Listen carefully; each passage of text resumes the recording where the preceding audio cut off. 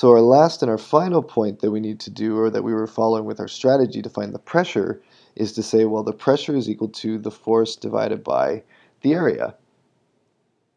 Well, now that I have an expression for the force, which is the number of moles times the molar mass times the root mean velocity squared divided by 3 times L, and with that I'm going to multiply by 1 over A, or I'm going to divide by the area. And in this case, if I have the length of my box times the area of the face, and if I were to draw basically a picture of that, then there is the area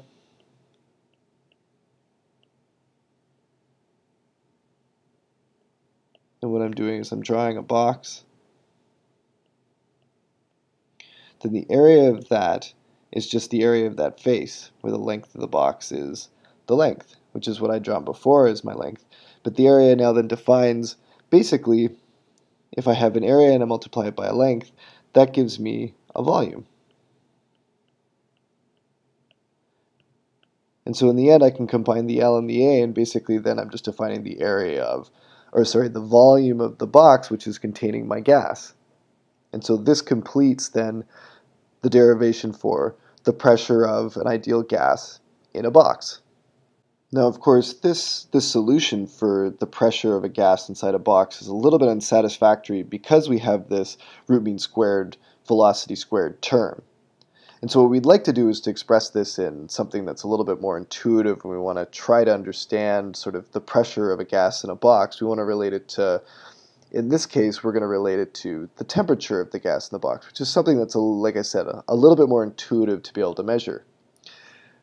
Now, fortunately for us, we can go back to the Maxwell distribution of speeds, and what we saw in that expression was that there was a relationship, or if we wanted to find the distribution of speeds, that was in relation to the temperature of the gas. So what we can do is we can go back to that Maxwell distribution of speeds and we can say, well, VRMS squared, or the average of the velocities, or the average of the square of the velocities, well, that can be determined by the Maxwell distribution of speeds.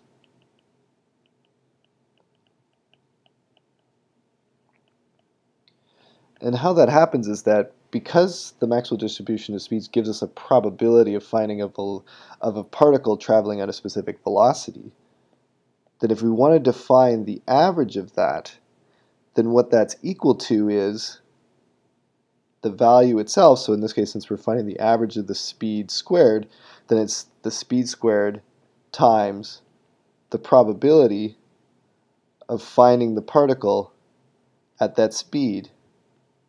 And in this case, I'm going to do the integral, because if I'm going to find the average of something, I have to basically sum over all the potential values that this thing can take. And so if I follow through with this integral, I have 0 to infinity. Since I have to calculate all the speeds, I have the value that the speed can take, that's the v squared. The probability that it can be any speed, well, that's 4 pi capital M over 2 pi r times t to the power of 3 halves. I have another v squared times the exponent of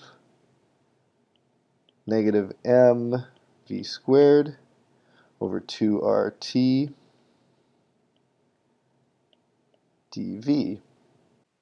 Now if I were to simplify this expression, the average of v squared, I can pull out a bunch of constants. I would get 4 pi capital M over 2 pi RT to the power of 3 halves. I got my integral of 0 to infinity. What I'm left with is v to the power of 4 times the exponent of negative capital M v squared divided by 2RT dv.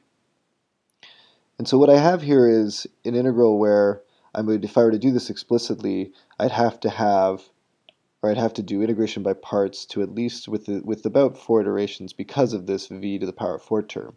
And this is something I would never expect you to do on an exam, and so I'm going to turn to Wolfram alpha, and I can basically let it determine the solution to this definite integral. And the solution to this definite integral is actually something very simple. It's just 3RT over capital M. And so what I'm going to do then is I'm going to take this expression, this 3RT times capital M, and I'm just going to just plug it right in for my VRMS squared, just because my VRMS squared is the same as the average of the velocity squared.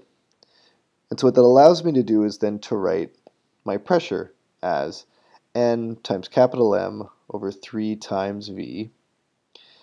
And with that I'm going to multiply by 3RT divided by capital M. And with that I can cross off the capital M's and the 3's, and what I'm left with is nRT divided by V, or in other words I get PV is equal to nRT.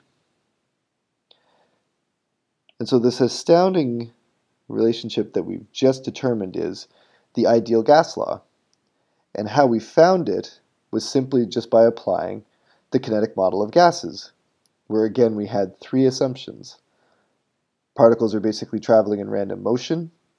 We have the fact that their diameters are so small that it takes a long time for them to collide with other things, and that their diameters are much smaller than the distance that they travel before they collide with something else.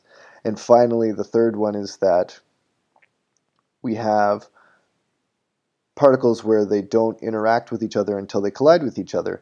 And based on just on those three simple assumptions, as well as understanding the distribution of speeds that a sample of gases can have, we can then determine the ideal gas law. As was just shown, the kinetic model of gases can be used to derive the pressure exerted by a sample of gas.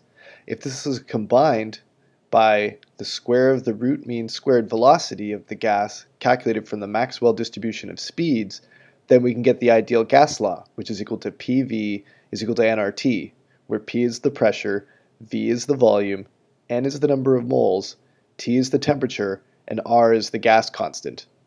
The gas constant has many values depending upon the units.